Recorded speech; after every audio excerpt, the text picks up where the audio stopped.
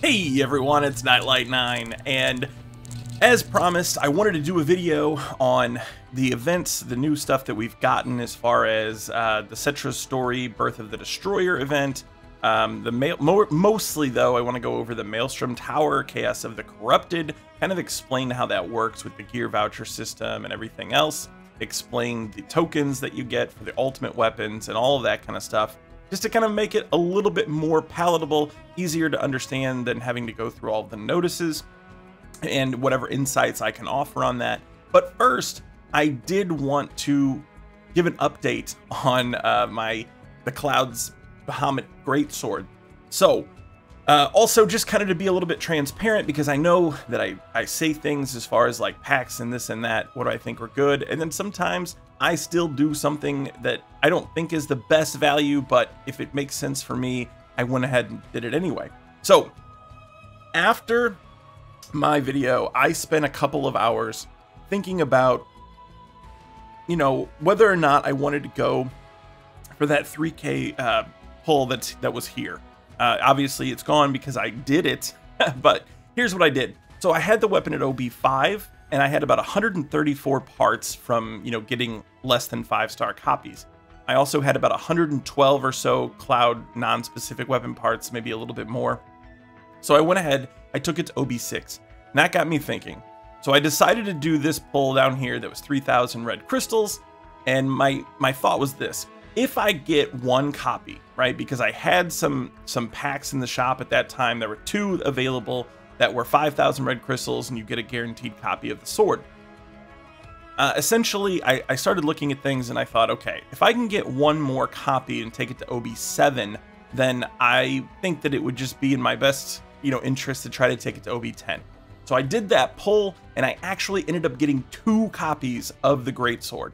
So after that, I went into the shop, and it was a limited time pack. I did buy one of the 5,000 red crystal packs to get another copy of that. So that took me to OB9. Then I went down here and I did purchase one of these 2. You can see here, stock 1 of 2, so $60 for 8,800 crystals, and this. And this gave me 150 Cloud weapon parts. You can see here, based on what I already had, I have 196. And so, to kind of cap it all off and summarize for those of you who care, this is where I ended up. I have OB9, and I'm 4 Cloud specific weapon parts from taking it to OB10. I will just go ahead and wait till I get those somehow. I know it's really tempting to just go ahead and do it, but I didn't feel like it was worth, you know, blowing a bunch of red crystals for 4 parts. So that is that. So the next thing I want to go over is the gear voucher that we got. And if you go into the exchange, it's not down here. It's actually up at the very top. First anniversary gear exchange. And here is a list of all of the different gear that you can get. You can get 1 of them. And I still haven't spent mine yet. I'd really like to see what we get for people like Tifa before I make this decision. Why? Because the only outfit that I really don't have for Tifa is Feather Style, and it's one that gives a buff debuff extension, so I would like to see. I don't think that Tifa is going to get something like a support weapon. I would expect it to be something similar to Cloud's, but that is just speculation. I have no idea. And if we did get something that was a really good buff debuff weapon, I would consider this for that reason. If not, then I think I've decided primarily between Electro Armor for Barret and the Canyon Duds for Red, and I'll be honest, I'm leaning towards Canyon Duds, even though it doesn't give buff extension, it's just debuff. That is what I normally use Red for. I've been going for a lot of his double breach weapons and things of that nature, and 60% without having to put in a buff debuff weapon is just such a big deal. So that is what I'm really going for. Just another aside on this, because it's something I didn't really address or cover, I think, in depth in my previous gear video. Edward's Gaming Corner, he is a whale, and he's a very, very knowledgeable player. He made a series of comments on my gear video. I'm sure you could find them if you scroll through.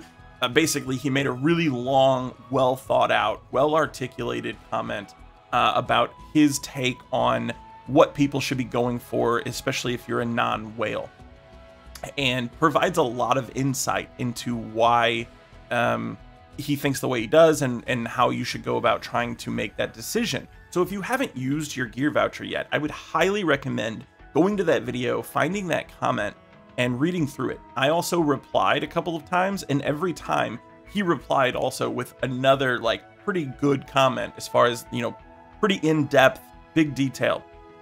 And to summarize it for those of you who don't want to go find that and read it, he was talking about the fact that, you know, even with whales, you can make up so much ground from debuffing and using your supports the right way that Arcanums are not going to usually make or break your ability to clear any content.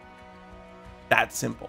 And so basically I don't want to like mince words here, but I think that the overall idea is that Arcanums are awesome. Everybody likes them. They're very popular, but they're a little baity, okay? They are not going to get you nearly as far if your account is lacking a lot of things as just getting some gear that will help a support. And that's why Electro Armor or Canyon Duds would be a great choice. And then, you know, like I was thinking about getting the Arcanum for Lucia for the Earth, and I am still lacking Earth damage. However, I agree also that, you know, one Arcanum isn't going to just make or break my ability to do Earth well, right? I don't have Earth weapons really that built. I don't have anything at OB6. Now, if you already have an OB6 plus weapon with good supports, sure, that Arcanum might really jettison you forward. So I'm not saying don't ever pick the Arcanum. I'm just saying that I think I agree with Edward's comments that it's worth putting in more thought to that and really analyzing your account to see what would really help you move forward. And that's all I want to say about that. Okay, so now looking at the tower. Oh, one last thing. I said that's all I wanted to say, but I did have one more thing I wanted to say. If you had every single one of these outfits, if you're a whale, I mean, I'm not saying that you couldn't do this as free to play, but I don't imagine. I think you'd have to be able to spend something to have every single one of these outfits, most likely.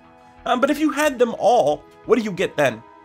You get 10 mithril ingots, and that's a bit of a bummer.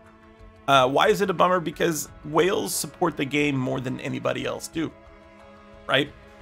They're spending considerable amounts of money, and, you know, even compared to a dolphin a lot of times, like we're talking, you know, multiplicative amounts of money as far as, you know, they're usually, most of them are in the thousands, right?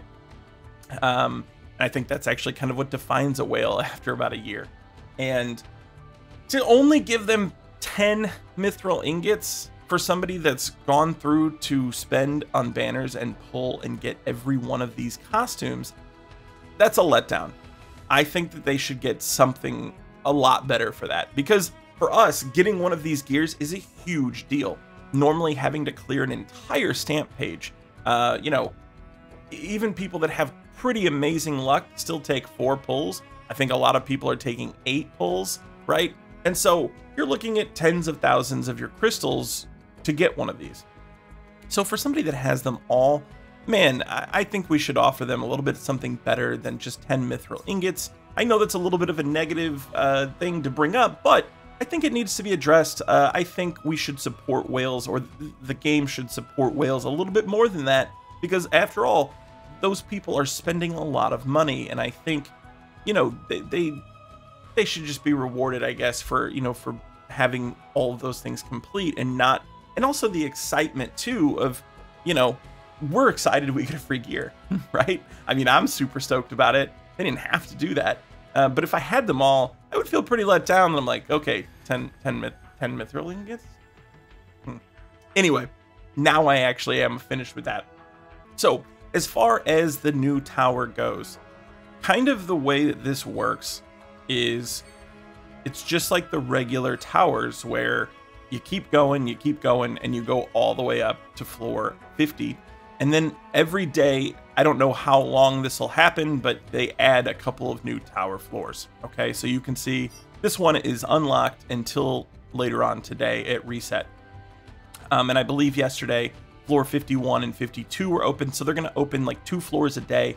I don't know if that schedule will continue until they hit 100, but I know 100, or at least the belief is that floor 100 will be the final floor, and then eventually there will be a harder difficulty tower. So every time you clear one of these floors, you get 2 of these. And if you look in the rewards section, you can see. So 2 ultimate metal tokens, and ultimately you need 100 of these tokens to unlock an ultimate weapon. So thus far, by clearing all of this, you should have enough to unlock 2 ultimate weapons. And I will go over which ultimate weapons I think would be the most worthwhile, or what you should be looking into in a future video. I expect that will come out sometime in the next couple of days, so be on the lookout for that. As far as the difficulty of this particular tower, I did not find it difficult at all. Obviously, I do have a pretty strong account and have been playing the game since launch. I did not adjust any team for any of this. So when I saw ice, for example, I would just come over to my teams. I would go down to Sub-Zero, which is my ice team. I plugged it in, I hit go, autoed through it, and had no problem. I did the same thing for water, the same thing for lightning, because typically if they're weak to 2 elements, you only need 1 of those elements to clear it for the most part. Anytime I didn't see any weakness, I brought a physical non-elemental damage team and didn't have a problem. I would expect, based on information I've been given from other players, that probably most people that have been playing since at least the Steam launch should not have any problem clearing at least the first 40 to 50 floors. If you're a newer player, don't worry. I mean, if you look, this is going on till October 28th. I think we're going to get a lot of stuff in that time. Some of it we're already in the process of getting, and so I think you will be given the tools, or at least most of the tools needed to kind of clear a lot of these floors. As far as those tokens go, on floors 10, 30, 50, and 70, upon initial completion, I believe you get extra ultimate weapon tokens. You also get these vouchers. This is where you get things like the lightning voucher, right? Or the heal voucher, etc. And so if you go through, you can actually see them all. For example, coming back down to floor 10, this is where you get the fire voucher, right? So all of the vouchers are also collected through this tower. In other news, we have confirmed, I know I said it was kind of a rumor, but it is confirmed that Yuffie, Tifa, and Aerith will be the other characters featured on draws that come out with, you know, limit break draws basically, or some other type of draw for the anniversary. And I do expect it to be in that order. So I'm expecting next week to have Yuffie, the following week to have Tifa, and then the last week to have Aerith. So plan accordingly. And this is what the outfits will likely look like. This is also going to be, I think, a wallpaper that we can earn throughout this event. But if you want to get an idea of what the outfits for those characters are going to look like, because again, I think they're each getting a weapon and an outfit, you can see it here. I think that the theme is really cool. I really like, you know, it's kind of like a, I mean, obviously there's bat wings, but it looks like a cat suit for Tifa. I think a lot of people are going to be really happy with what they've done with this.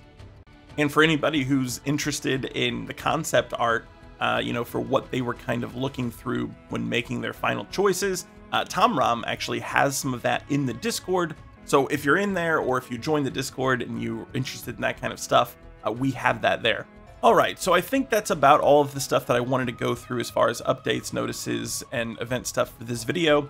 I do plan on doing an ultimate weapon video where I will go through those updates in the same video where I kind of review the ultimate weapons. So I know that that's not in this video, but it will be coming. Now, to go to the vouchers and kind of look through those briefly, as far as these go, this, I mean, most of these are old weapons, just calling it like I see it. Crystal Sword, Lifeguard Wraps, Fairy Tale, we had access to all of this by the first event at the latest, if not from launch. Enhanced Sword Z, Rubber Collar. I can tell you for me, Centipede is an easy choice. I already have Fairy Tail at OB6, and while I am interested in taking it to OB10, I think first I would want to get Centipede to OB6. The difference between 5-star and OB6 isn't huge.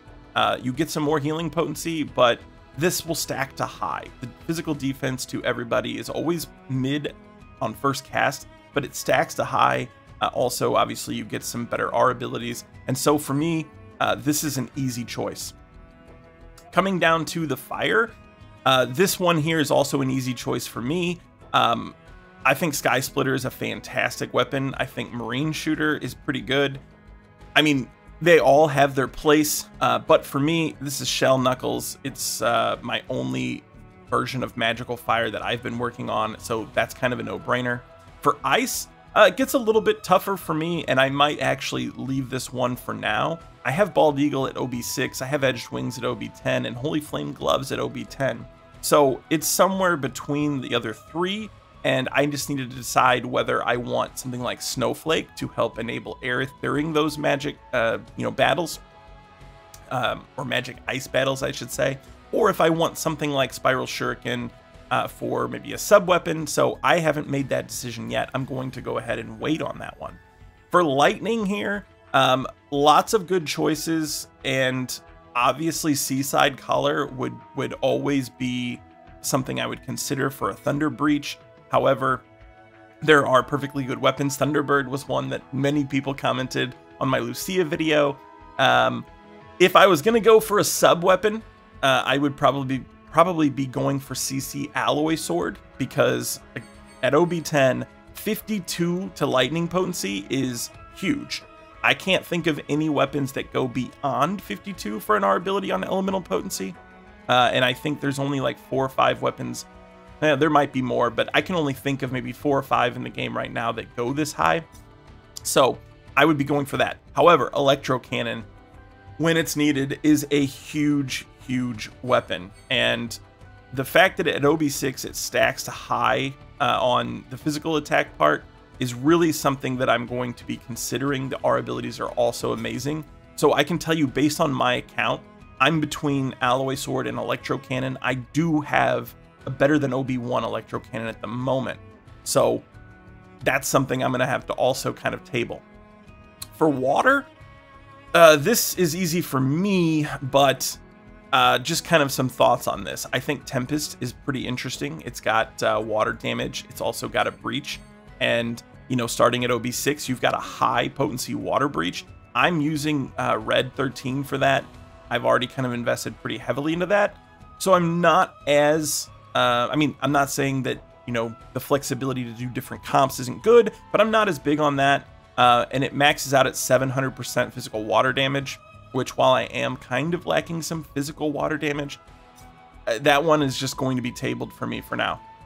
Slay the Day is great if you pulled on his anniversary weapon, I think it was, and you have the big water hit. If you don't, it feels like this is a little bit odd, because there's no way to just get access to that without waiting for the next banner where you can wishlist or get a limit break weapon for Glenn.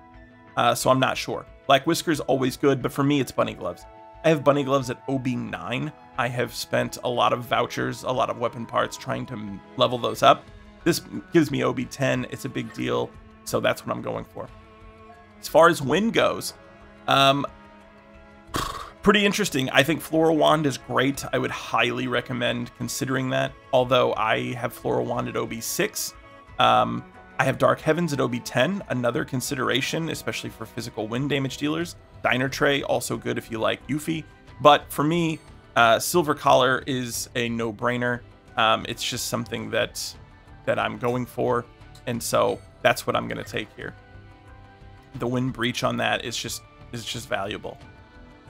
Okay, last we have Earth, and this is another one that I am not prepared to make a decision on yet, mostly because again, Earth is my biggest weakness. Holiday Revolver is tempting because it's my current highest leveled up one.